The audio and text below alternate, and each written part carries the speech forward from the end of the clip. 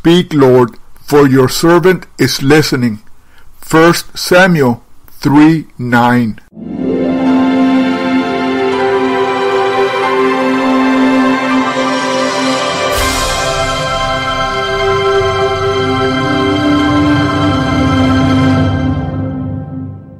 You are listening to Second Chance Ministry Radio. Good morning, everyone. Welcome to Daily Light for the Morning Path. Lo, I am with you always, even unto the end of the world. Matthew chapter 28, verse 20. If two of you shall agree on earth as touching anything that they shall ask, it shall be done for them of my Father which is in heaven. For where 2 or 3 are gathered together in my name, there am I in the midst of them. And keepeth them, he it is that beloved of my Father, and I will love him, and will manifest myself to him.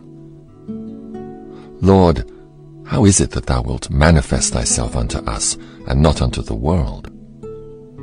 If a man love me, he will keep my words, and my Father will love him, and we will come unto him, and make our abode with him. Unto him that is able to keep you from falling, and to present you faultless before the presence of his glory with exceeding joy, to the only wise God our Saviour, be glory and majesty, dominion and power, both now and ever. Amen.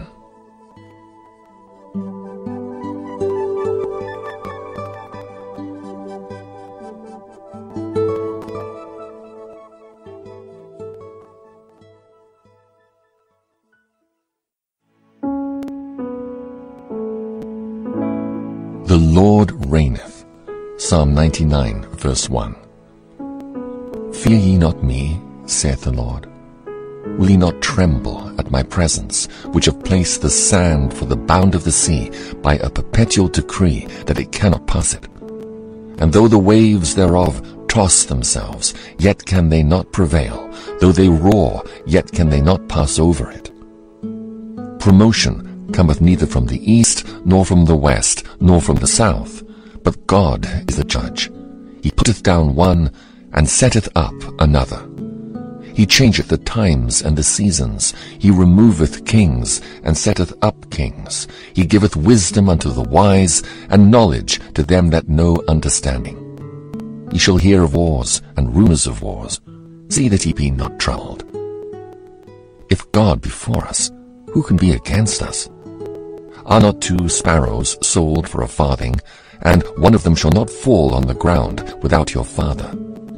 The very hairs of your head are all numbered. Fear ye not, therefore. Ye are of more value than many sparrows.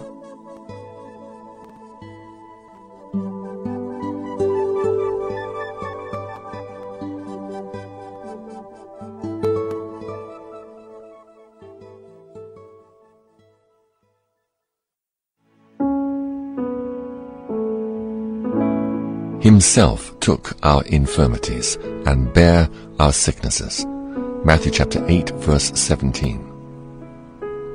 Then shall the priest command to take for him that is to be cleansed, to command that one of the birds be killed in an earthen vessel over running water. As for the living bird, he shall take it, and the cedar wood, and the scarlet, and the hyssop, and shall dip them and the living bird in the blood of the bird that was killed over the running water.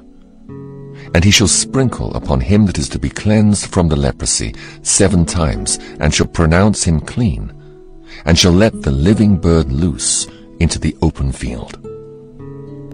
Behold, a man full of leprosy, who seeing Jesus fell on his face and besought him, saying, Lord, if thou wilt, thou canst make me clean. And Jesus, moved with compassion, put forth his hand and touched him, and saith unto him, I will, be thou clean. And as soon as he had spoken, immediately the leprosy departed from him, and he was cleansed.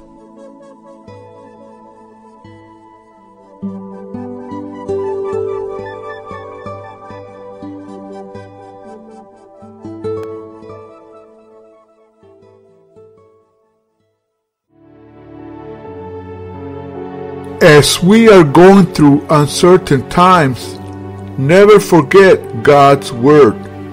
I will never leave you or forsake you. Hebrews 13:5.